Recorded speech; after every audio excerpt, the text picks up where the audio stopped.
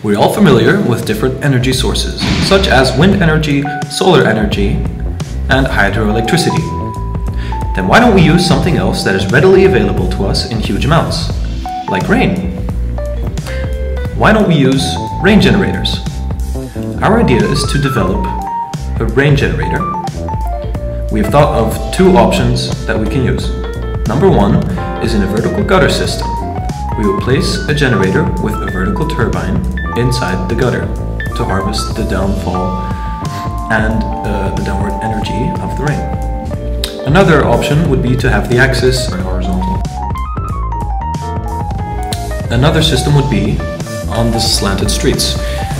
After the water has traveled down the house, which could already have been harvested, it will travel into the underground water system. Inside this underground water system, or inside the gutters collecting it, we can place another generator. Larger amounts of water will pass by, and another little turbine will catch that, generating more electricity.